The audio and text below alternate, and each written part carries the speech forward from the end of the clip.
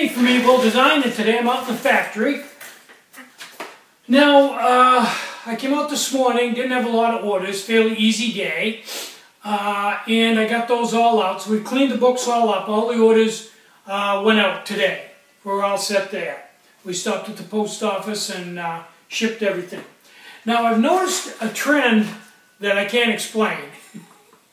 Not a bad thing, but for the past week, almost all of my orders, not all of them, but 3/4 of them are from new customers, people that have never ordered from me before.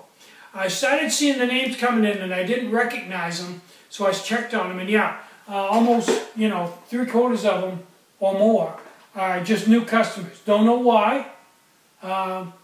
Total mystery to me. So, enough of that. After I got the orders out today, I worked on a new stove.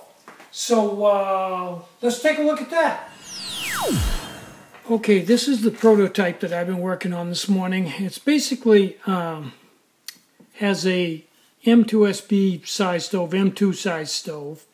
Has the same size burner as the Bongo Pro.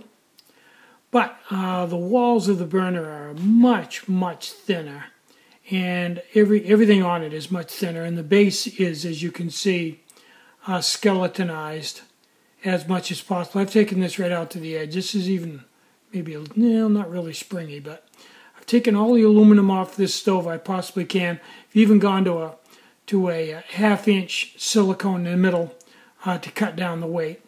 This stove weighs 20 grams, just 20 grams. That's light. It doesn't weigh anything. And it's designed to run off of a Slimline remote or an SS remote. I'd prefer the Slimline. If I was going to do a lot of cooking, maybe the Big Gulp.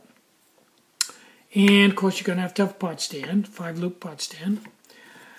Now, I don't know whether there's going to be any demand for this stove or not. So if you have anything to say about it to improve it, or if you'd be interested in it, let me know. And if there is some interest in it, I will start building them and put them in the store. There's a lot of machine work in these, and you really got to be careful. So I'm going to get $30 a piece for these. Okay, that pretty much takes care of that. Back to full frame. Okay, that's where I am on that stove, and like I said, let me know if that's anything you'd be interested in, or if there's something you'd like to see different on it, and we'll see where that design goes. It's a fairly complicated one to build, but I have all the tooling to do it. Just have to be careful when you make it, especially when you're working with these thin wall things. You make a wrong move with them, and they're not very forgiving. So, I'm Tinny from Mini Bowl Design. Try to have a really great day, and try to have some fun today. You deserve it. Bye-bye.